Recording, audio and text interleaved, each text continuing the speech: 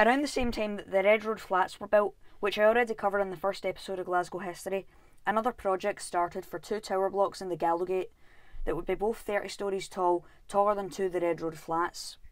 It was the mid-60s, and Glasgow was quickly becoming the UK's tower block capital, with more towers being thrown up here than in any other city in the country. It was the midst of the post-war housing crisis. They tore down the slum tenements and began putting up the luxurious high-rises.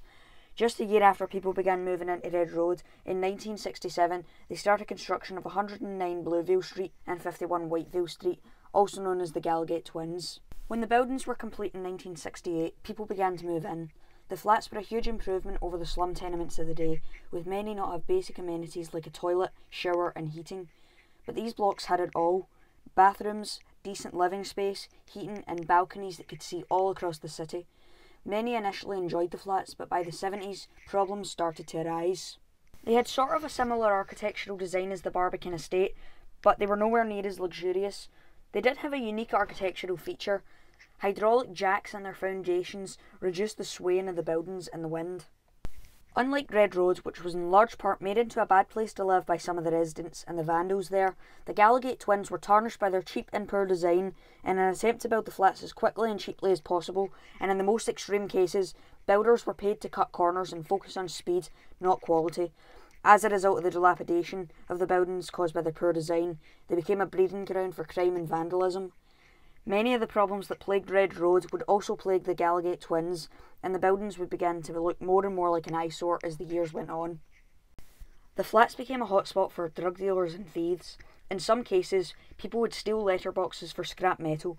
By 2011, the writing was on the wall. Glasgow Housing Association planned the demolition of the flats.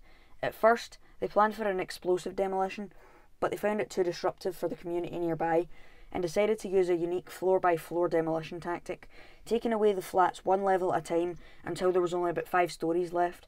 So in early 2016, they began demolition on the Blueville Tower.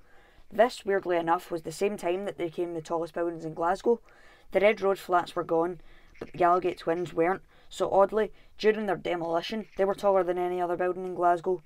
As the Blueville Tower disappeared, they removed all the equipment from the building, leaving 4 or 5 stories at the bottom, which could be turned into new flats, of course after heavy renovation, but instead they got the excavators to pull down the remainder and began working on the Whiteville Tower, the lone tallest building in Glasgow since the Blueville Tower was gone.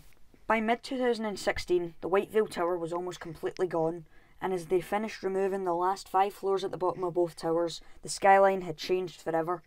After clearing the site, they built new apartments on it, which they could have turned the bottom of the towers into, but now if you look up from the Ford shopping centre to where the apartments are, you can still picture the flats in the sky. After the demolition, the new tallest buildings in Glasgow were the blocks that stood behind Red Road, the Edgefield Road flats, which will be here for plenty more years to come.